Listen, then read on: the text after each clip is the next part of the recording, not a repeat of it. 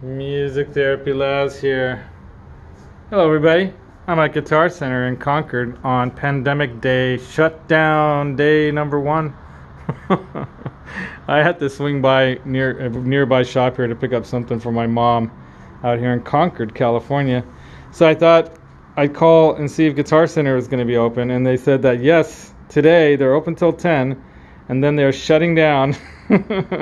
So the world is shutting down. I'm sorry I'm laughing. I know there's some people that are suffering from this, and I'll probably suffer from this too, but I'm dealing with it with laughter, because sometimes laughter is the best medicine, outside of music being the best therapy, right? So here I am in the amp room. They have a really nice little amp room here in Concord, California, at Guitar Center. Look at these multi-effects here. And I'm a new proud owner of not one of these. Not the Helix, not the Big Mama, not the Big Daddy Helix and the Helix LT. No, I got one of the little mini ones. I got, oh, check that out. I got the HX Stomp by Line 6.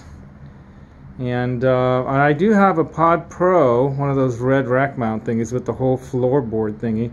So in the near future, which might be soon, because there's not going to be a lot of other stuff going on, right?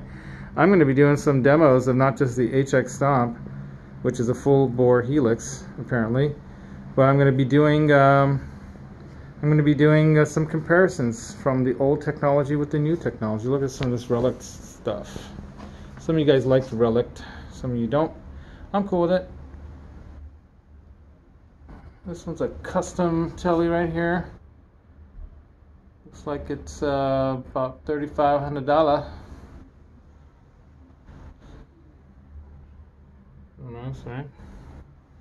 I like that pasty white. You can kind of see the grain through it. Kind of ghost white. Dig it. Never owned a telly with the traditional bridge. The one telly I have has like a six screw standard type of bridge, like one of these, I think, on it. Maybe I'm wrong. Maybe it's like one of those. I can't recall. Oh, that's an Ultra. I can tell by the color.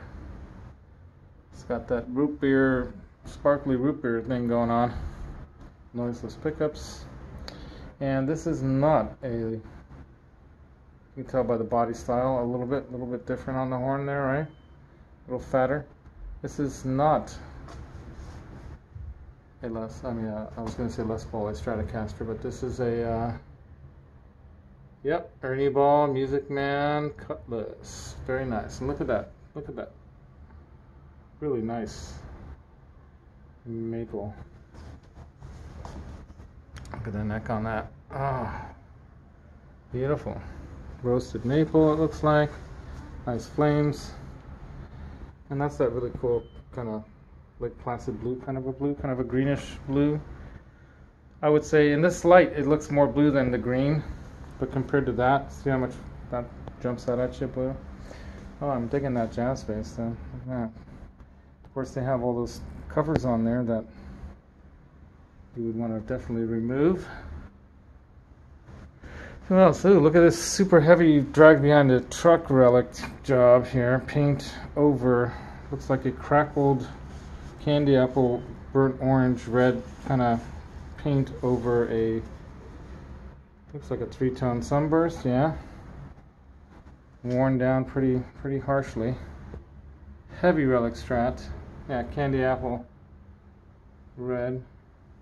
What looks weird to me about these Relic jobs is that, okay, they did the neck too. Alright, so I'll give them kudos for that. They wore the neck down a bit. But there are all these like dings and bumps and whatnot and spots that you probably wouldn't really expect. And then you got brand new tone knobs, right? And everything else looks brand new. Doesn't make sense. If you're gonna Relic the guitar, Relic everything, Relic the whole thing, right? I mean, this one looks cool. This one, you know, a little more oldie looking, oldie timey. I dig it. So this is a heavy Relic, 59, but you know, the neck, of course, you can't Relic the neck. I guess you could, you know. I guess you could. So, oh, some nice PRSs. Here's that Trumpus green. I call it trumpus, not trampus. Trumpus. Kidding. Let's not go political. There's too much stuff hitting the fan right now in the world to be getting too political. I think we need to work things out, work it out, people, solve problems, stop blaming each other, work on solutions. I'm no fan of the guy. Trust me. Alright, so in this light, it looks like a 3-tone, but in the light I'm in, it looks like a 2-tone. Is that weird or what? So the lighting, the way it's catching on the camera here, looks like it's going to, you know, fading into a red to a burst, but it's actually a very dark tobacco, and you don't really see the red in person. Pretty cool. Standard Les Paul. Wonder how much it weighs. These things are all, look, everything in here has got a lock on it, so you can't even take it off. And, oh, look at the mini. So this is like a deluxe. This is made to be like a deluxe. So vintage 70s Gibson Les Paul Deluxe. I saw one at Real Guitars with a center pickup, kind of a la Pete Townsend, for $1,800, and it's really relic, like a real relic, and it freaking felt great in the hand. Oh, they even did the split body style on the I guess the redos here. What do they call them? They call them a vintage Gibson Les Paul Deluxe Cherry Somber Solid Body Electric Guitar. So it's from the vintage collection. But I guess what that means is they created it to be like a true 70s deluxe with the mini humbuckers and all. See the size difference compared to those PF style ones there. This one's nice, kind of interesting burl or flame. Is that burl or flame? So that's flame, that's burl, right? That looks like big flames to me. Flame, flame, burl, right? Help me out, people. I think I know what I'm talking about. This is kind of like a, even though it looks more red on the edges, it's kind of like a Texas tea thing, or iced tea burst. Yeah, so I dig these iced tea bursts. It looks more yellow, kind of lemon yellow to me with the brown edges. That's a historic, and then this one is not a historic. This is just your standard traditional Pro V flame maple and washed cherry burst. 2,800 buckaroos. And here's a nice, I guess that's a 355, or is it a 55? What are they calling that? An ESP196MHH dot. I don't know what that means. But it's got that sparkle body, sparkle black, which is pretty cool. Is that Texas tea? No, they call it the graphite metal color. Here's a nice one. I like that. So this is a used one. So this is a 59 reissue going, and it's got, you know, some flame to it, but not heavy flame. It's in really nice shape for used. $41.99 used Gibson 59 reissue Les Paul in VOS dark bourbon. I like that dark bourbon color, actually. Out of all these colors, that one is kind of uniquely cool. This one's kind of nice too. This kind of looks like it's probably the similar finish bourbon. Let's see, the tag is flipped. Let's see, what does it say? Oh yeah, it says in dark burst. So this is a, yeah, figured top BOTS something. I don't know what that means. And here's one of those blueberries, or blueberry burst. Blueberry burst. Nice, right? And here you got the cream and black, or black and cream if you like your coffee black or cream. This one's $18.99, so about the price of that same price as that 78 Deluxe that I saw at Real Guitars. That looks really cool. And that thing weighed a ton. I wonder if I can lift this up. Will an alarm go off? No. So I can lift it up. It's pretty heavy, but I'll tell you, that other Les Paul was heavier. The guy told me, Gary told me it was like 13 pounds easy. So it's like twice the weight of my typical Strat that I have in my studio. I have a few. Couple few. Not a lot.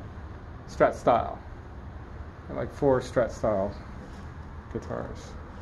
Kind of like how this has that, you know, it almost looks like you could see the ridges, but when you feel it, you can feel it a little bit. But you know, maple is so hard that I guess they can't get that to polish out without the ridges showing. Interesting. Flame, maple, and that washed cherry. I'm not a huge fan of the washed cherry thing. No, I like that one though. Very nice. Very nice. Trans ebony fade. That would be nice to have.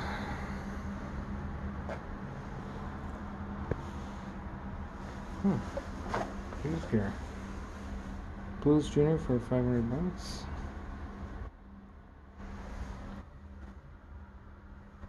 Pretty cool. What else do they have here? A little Super Blues King.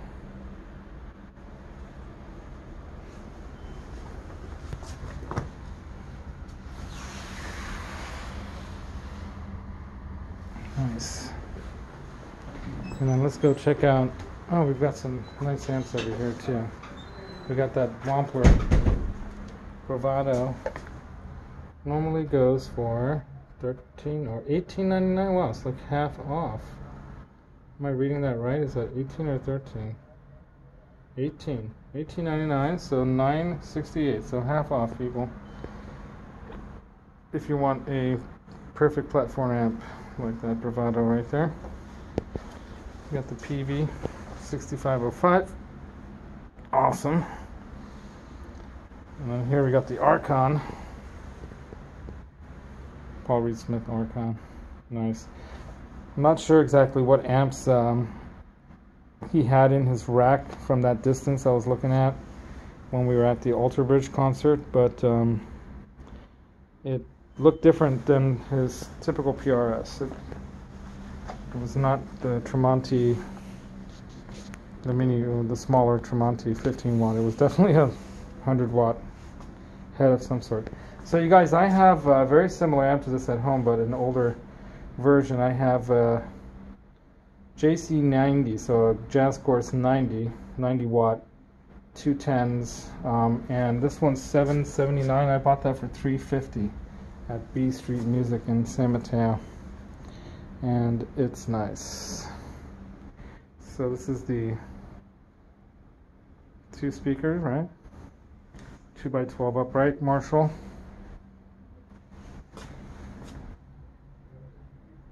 20-watt tube guitar amp, the STU Vintage. Nice. Mark II. Yep. So I ordered some gold knobs, Tessie switch knobs, this morning for my brand new HX stop that I got for free. Thank you very much, Eric Broadbent. Oh, look at that. That's so bitchin'. They do that so well. This is like a true historic Les Paul reissue, aged, and I guess Lemon Burst, so vintage Lemon Burst is what they're calling that. How it's checked and everything along the edges. You see that? I just love looking at guitars because they're like art to me. Beautiful, right?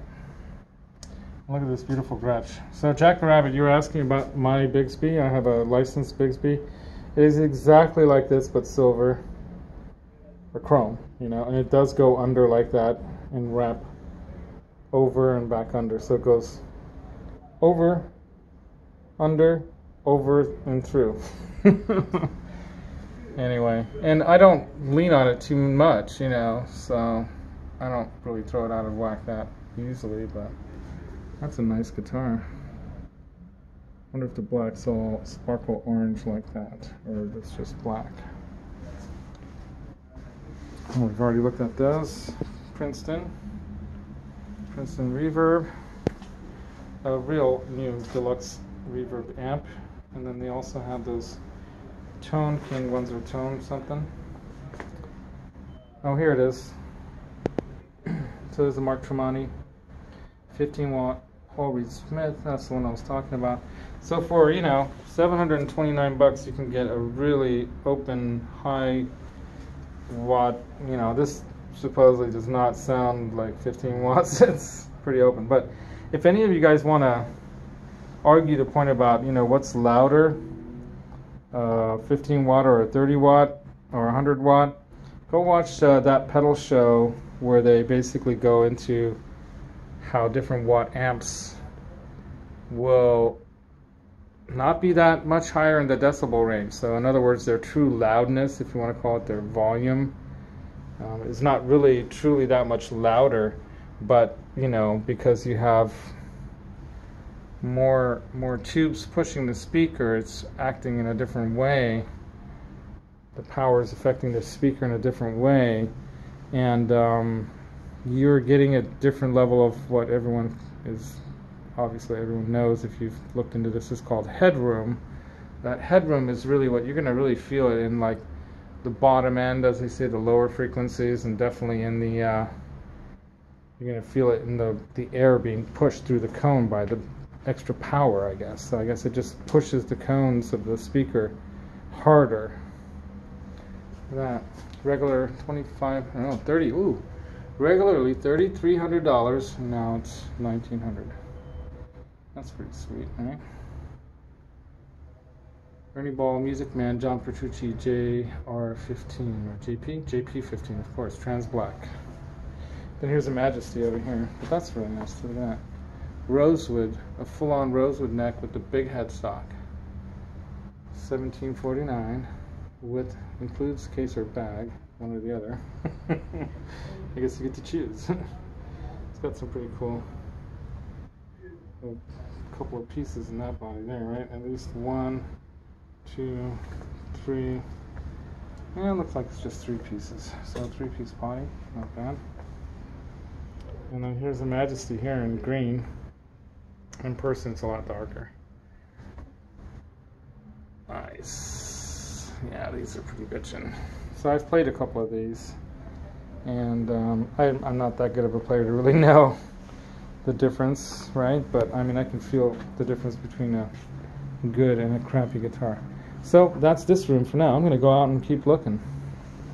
Hope you guys enjoyed the guitar lounge here. Nice, right? Yeah,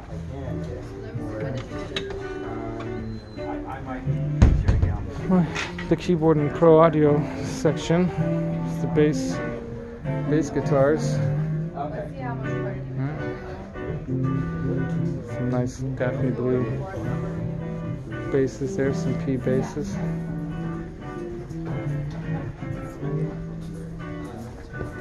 Hey dude. Pretty good. Not too bad. Cool. These look like Spectres. Are those Spectres? No, they're Ibanez. My brother has a Bubinga body Spectre bass that has a similar color to these. Here's a Warwick. It's not very far off of how this thing looks in its body style either. But I don't think we'll find a Spectre bass in here.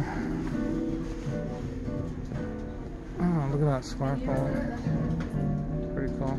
I know my eyes catch the shiny things. How about that one? Jump right out at you, M&M green, or is that even more neon than that, huh? Pretty crazy. That's a Dean. Dean, makers of loud-looking guitars. Oh, I'm gonna check out some stuff over here in the acoustic room too. We're thankful that there's no one here in the drum room. So last time I was at Jack the Rabbit was talking about the Emeryville store. And last time I was there with Ladany and I was checking out the Ultra. I think I was playing one of the I played an Ultra Telecaster, and I also played I think it was the Richie Kotzen Tele. Yeah, fat neck on that thing, but it felt good. Even though it was a fat neck, it still felt good in your hands. I think that's the thing, right? But yeah, there were like 3 different kids in there playing the drums like it was like a, you know, drum off or something. And holy crap, It was loud. If you want to go check that out, just look up Richie Kotzen or Ultra Telecaster video in my playlist. Here's the rest of the guitars. They only have a few left. Some bongos. Hey, some bongos for you. These aren't officially bongos, are they? They're hand drums. I think the bongos are over there. There we go, bongos. Here you go, Quentin. Or who is it that we were talking about for bongos? Can't remember now. In Hack Shack's show today. I was listening to that. I think it was Hack's show. Let's see what they have. I love their acoustic room here. There's like a room or two rooms within a room, which is nice. Ooh, that door almost crushed me. Oh, look at this Woodstock Martin. On sale, $100 off.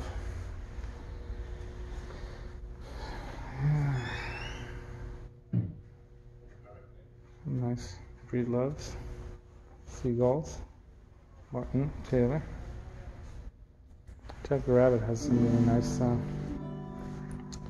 acoustic guitars. There's a bunch of